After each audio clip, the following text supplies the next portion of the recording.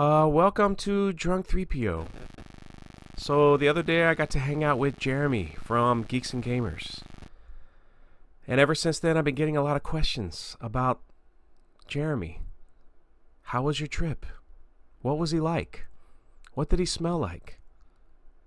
Does he have legs? Is he really an a-hole in real life like he is on YouTube or Twitter? I will answer all those questions and a lot more, but let's begin our day. It started at Animal Kingdom. This guy's lost. I don't know. No. Oh, I was going to do something stupid. Yeah. You've already done something stupid. I mean, I just want to say it's been an honor to hang out with my hero, Drunk 3PO. Hold up. Can we hear that just one more time, please? Thank you. I want to say it's been an honor to hang out with my hero, Drunk 3PO. I've been working towards this. I would say something about something I said on a live stream last night, but we're at Disney and I don't want to say anything inappropriate. But just understand that the two goals in life, hanging out with Drunk 3PO and being followed by a porn star. I've accomplished both of these things within the last 24 hours. And talk about winning. My plan here was to show Jeremy I got this Griggs a good time. I secured passes to meet Lord Vader for lunch and other things, hoping to get that coveted shout out, the YouTube shout out that everyone so desperately seeks. At this point I was a little nervous, but Jeremy I got this Griggs seems to be having a good time, especially meeting his hero, Darth Vader. It was turning into a wonderful day.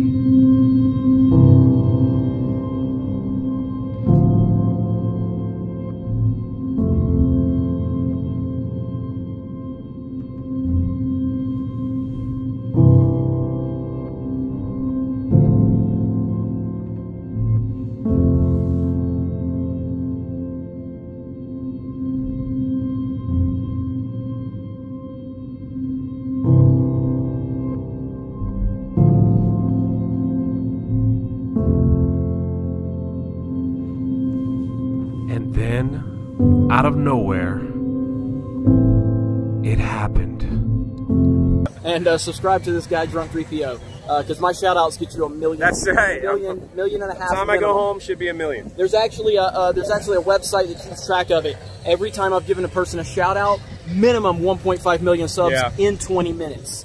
I'm looking forward to that. Thank you. Yeah, that's why everybody's wanting me to shout you out. 1.5 million in 20 minutes. As you could see, I was doing everything in my power to hold back the tears. But then something terrible happened. When you go to Disney World, here's a tip. Always remember where you parked. If not, you'll be walking and enjoying the time in the parking lot.